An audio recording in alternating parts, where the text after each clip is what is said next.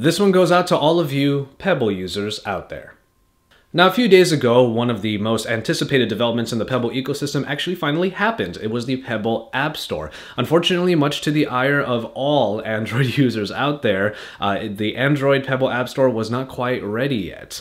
And if you looked on the subreddit, there was a lot of anger over this. Luckily, a few hours after the iOS Pebble App Store was put out, a beta for the updated version on the Android ecosystem was released. And I've been using it for the last few days, and I wanted to show you what it was all about. Hey, it's Josh Vergara from Android Authority. What's going on, everybody? And this is a first look at the Pebble App Store. Now, before we get started, I did want to just let everybody know that this Pebble right here that I'm wearing on my signature grunge cuff is an acquisition that I had over Christmas. I've had this since the end of December, and I've really just been loving this Pebble. A full review of the Pebble will be coming very soon. I'm mostly waiting for the software, the firmware 2.0 to be fully released, because there will be a lot of enhancements that further create a better experience on the Pebble smartwatch. And it is in that lens that I'm going to be doing a full review of what has become one of my favorite peripherals in the mobile space. All right, and here is my Pebble smartwatch right here on the right, and then my Nexus 5, which is what I use it the most on. So, quick history lesson. When you used to get apps for your Pebble smartwatch, you would have to go to various websites online that had developers consolidated with their software that they've created. And it wasn't that hard to get apps, but by consolidating everything into one place, Pebble is pretty much trying to make the process even easier. And one of the other reasons why that is important is because if you look at the apps that you could download for your Pebble, they have to be downloaded onto your phone as well. The vast majority of them had to be apps on your phone on top of the apps that went to the smartwatch. And what that meant is when you download these apps right here onto your phone, they would take up all of the space in your app drawer. For example, you can see the new Pebble app right there. I would have lines and lines of different Pebble apps just taking up space in the app drawer. So by whittling down the number that you need, and by consolidating everything into just the one Pebble app itself, it really freed up a lot of space inside of the app drawer. So thank God for that. So with that in mind, we'll just go ahead and jump into the app itself. Now remember, this is a beta app, so obviously it's not going to be completely polished. Mostly the speed is something that users are going to find is a little bit lacking. So as you can see here, we're looking at the actual Pebble itself, my Pebble. And for anyone who already knows, because they have a Pebble, you can only have up to 8 watch faces or apps installed at one time onto your smartwatch. So those are the 8 up here. I have things from timers to, I even have a sleep tracker right here because there's a companion app for sleep is Android. And I also have Yelp and Foursquare to help me look for places to eat from time to time. And of course, Music Boss to help me control the music on my phone without having to take it out. But one of the great things about the App Store, again, is the fact that it has this locker here on the bottom half. You used to have to download an app that would consolidate your smartwatch apps into one place. That way, if you wanted to uninstall one in order to install yet another one, then you can go back and forth. Well, now that's part of the Pebble app itself, and that's really awesome. But of course, what we're looking for here are the new installation apps and watch faces. So as you can see here, it's not necessarily the fastest app. It takes a little while to load everything up. But once you get to the actual ecosystem itself, you'll find that there's a lot. There are thousands and thousands of different watch faces and apps that you can install onto your Pebble smartwatch, and they're all consolidated right here, and they all look really cool. I generally don't put watch faces on my smartwatch because I actually really like the worded one right here.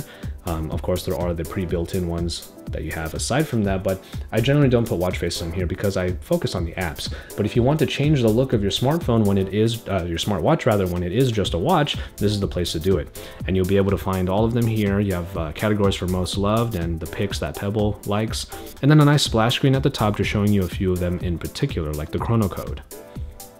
So let's look at the apps. And the apps are categorized in very particular ways. There is actually a category for fitness, as you're going to see right there. You have the same splash up here that will show just sort of the featured ones, like Pebble Camera to be able to control the camera on your smartphone, Yelp, which is the one I talked about earlier for finding places to eat or places to, you have to find places nearby. And then you have the categories here for daily usage, tools and utilities, notifications as well. I use the notification center rather than the built-in notification functionality that's on the Pebble, well, primarily because I like the way it's displayed a little bit better. And then you also have the categories down here for weekly top picks, the most loved, and the essentials. So you'll be able to whittle through all of the different apps. There's a bunch of them. You might even have to search for them if you need to. Like, for example, I was looking for a Pomodoro timer. If you don't know Pomodoro, it's a way of keeping yourself focused on your task by allotting a certain amount of time to the task itself and then allotting a little bit of time for rest afterwards. It's just a nice way of keeping yourself focused. In order for me to find the one that I have used since I first had my Pebble, I had to search for Pomodoro, and it's going to try and search through the entire ecosystem to find it. And finally, there you go. And there are a couple of them, and the one that I use the most is PBL Palm, Pebble Palm. And that one I wasn't able to find easily inside of the tools and utilities category, but by searching for Pomodoro, it was easy to find right there. So aside from all of that, it really is just a matter of the fact that the Pebble App Store is making the life a lot easier for Pebble users by putting everything into one place.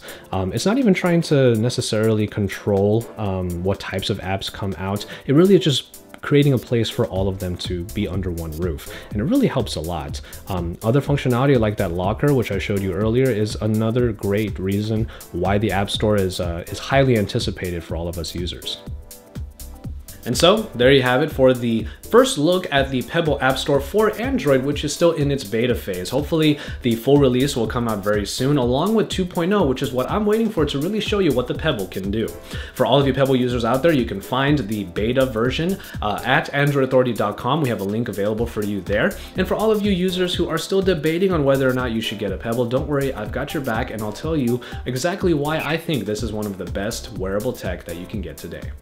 So as always, thank you guys very much for watching, and I hope you enjoyed this look at the Pebble App Store. Remember, we have great content just like this and a lot more here at the Android Authority YouTube channel, not just from the likes of me, but also from Joe, Jace, and Kevin the Tech Ninja. So drop us likes on our videos, make sure you hit that thumbs up because we love seeing that, and then subscribe to our channel if you haven't already, because Android Authority is your source for all things Android.